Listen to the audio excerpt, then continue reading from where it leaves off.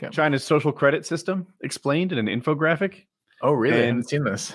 it shows the kinds of things that would like get you social credit points and the kinds of things that would cost you social credit points.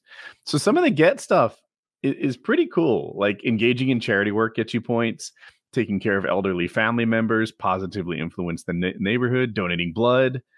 Heroic act. Praising the government on social media gets you points.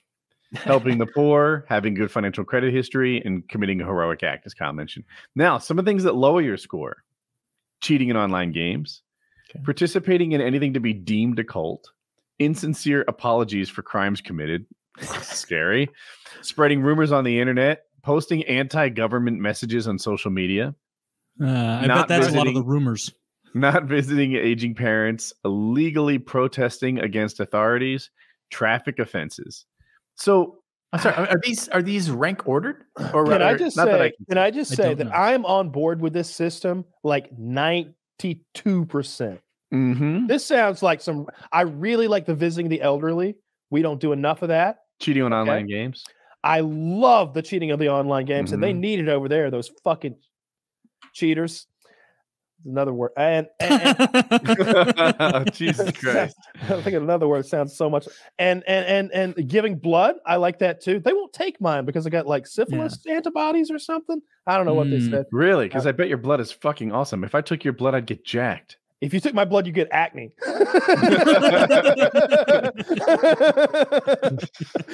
Your fucking voice would get deeper. I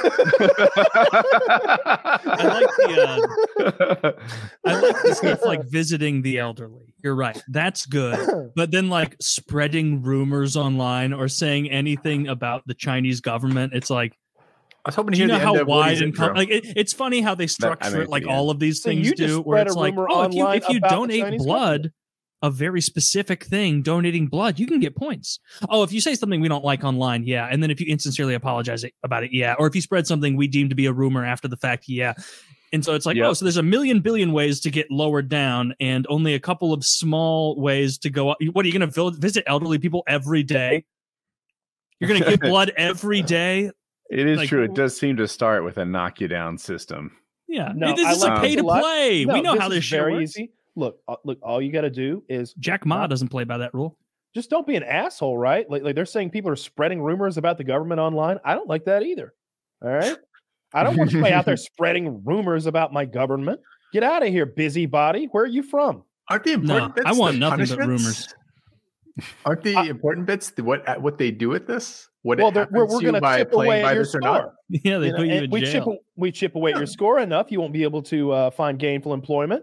But I mean, employers should definitely look at your score to see what kind of person you are. I would love it if there were a cool guy score that everybody had been accruing since the time. What would I do to raise my points? All right, cool guy score. You would post woke memes on Twitter. Traffic violations. Bag 100th girl. So let's say cool guy. Traffic violations are a mixed bag. Speeding, cool guy points. Running a red light, you lose cool guy points. See, you see how that works? Doing a donut in a parking lot, cool guy points. Under 18, cool guy were points. There girls older there? Than 18. Only if there were girls there. There were girls there, but they were underage. How's that factor in? That's extra. Complicates it. The multiplier. Those are the only girls who think donuts are cool. What are you out of your mind? What are you gonna do donuts for a bunch of 30-year-olds? That's why I do donuts in front of KB. Call the cops. Oh God. I would like some sort of because right now we got this like credit system that doesn't even take so much into account, right? Like they don't care that I'm paying my cell phone bill apparently on time. Like, they don't care that like I pay my garbage man on time, but they do care if I like have some silly credit card that they'll just. I don't know when they'll stop sending them if I kept saying yes lately, and they do that for everyone. I feel like I don't know. We need a real credit system. These Chinese are onto something. Well, they are winning. Like I don't believe everyone's beating us anymore. We need to have a war to be sure, because we thought Russia was pretty badass, and it turns out they're not as good as a bunch of Russia has been shining our wheels all month.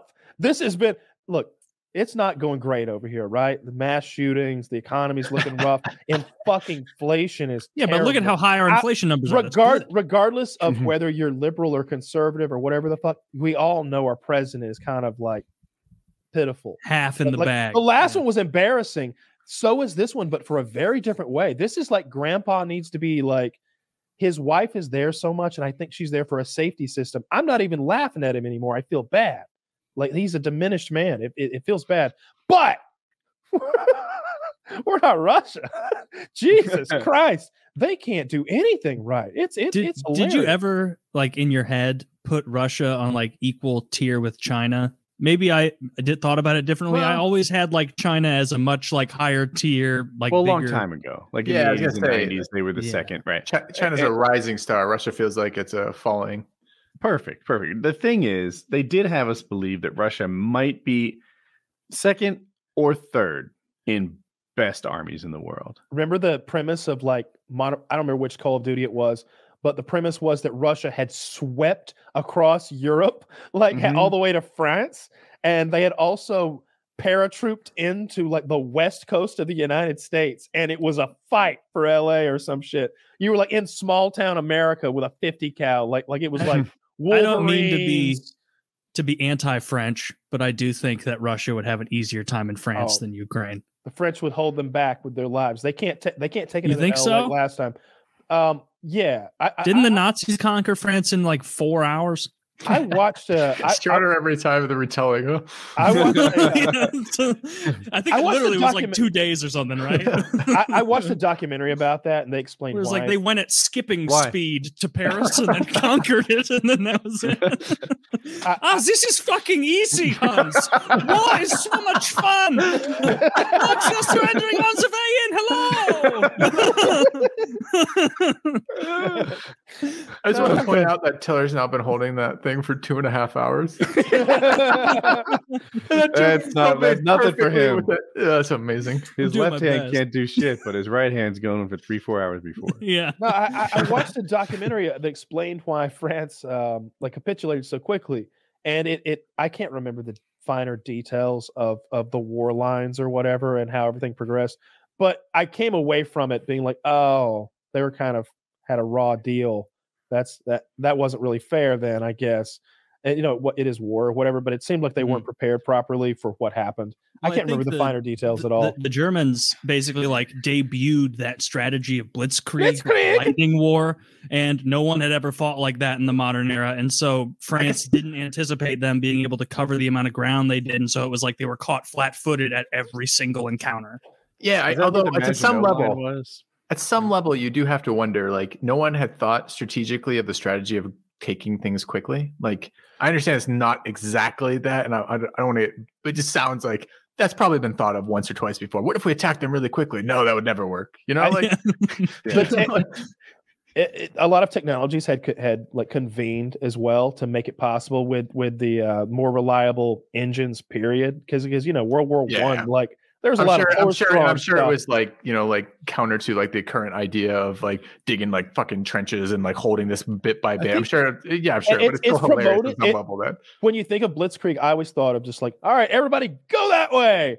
But then I watched like it was actually from the 40s, and it was one of those like silly black and white animations for the U.S. Army explaining it. And it was more like a spear penetrating through the line, and the line was pierced. And then like everything behind it forming this channel that now the line was completely pierced, and you had enemies to your left and right, but the front kept piercing more, and the back is like filling in the gaps like continually. There was a very organized maneuvering thing that was going on via radio and highly trained, cracked out troops, because they were all on amphetamines. Wasn't the Maginot Line a big part of it? I thought this was the deal, that France had this wall that they invested a lot of time and energy into to protect themselves from the Germans, and the Germans just went around the wall. And now it's like a famous analogy for people who do that everywhere. You've got the most secure door in the world with 2 windows next to it. Like that's the Maginot Line. And I remember something about that as well. No, World War II is fascinating. It's one of my it's the coolest thing that's ever happened, I think, in human history. the Russian tactics versus like the Blitzkrieg tactics. Like the Russians literally were just like, just keep going. Like just keep going. Do you remember when we played Company of Comrade? Just go, dude. Just go forward. And it's like, I'm cold, hungry, and I don't have shoes on. Can I go this way? Point this way, then go forward. What was the game that we played, Taylor, with the World War II? It was an RTS. Medal of Honor or something. Company of Heroes or something. Company of Heroes, something like that. It was the top 10. Company of Heroes 2. That's what we played. It was so fun to play as the Russians because they had like a penal squad or something, like maybe a penal grenadier squad. Yeah. So like 8 guys just running in like brown uniforms, and you could make them all throw their grenades at once and decimate some fucking Wehrmacht like high level German nonsense over there. It was funny how that game played out too, because like if you played as the Russians, it was like your tanks are cheap as shit, your conscripts have horrible aim, but they're cheap as shit, but you just keep pumping them out. And if you played as the Germans, it was like you got to save up and get that Tiger or that Panther tank, and then you protect that Panther tank because it's going to destroy every other tank that comes in range, but you can't let it take hits, you know. And you got your little like elite Germans, and then the Americans were kind of like the middle ground faction, if I recall, where it's like their tanks weren't as good as the Germans, but their infantry weren't as bad as the Russians. What a fun game. That was a good game. That was a really good game. I like to do those just like bottleneck defense strategies where we just have tons of emplaced guns and stuff, Bofors guns and stuff. That's a really fun game. I wonder if there's a new version of that. That was fun. Yeah, we would just play and be like, all right, we're doing another custom map.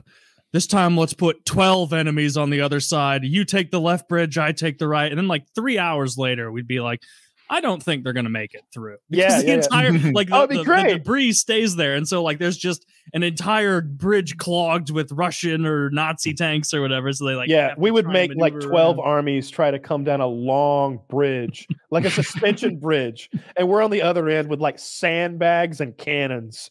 And they didn't get the memo that you can play defensive. No, that's a really fun game.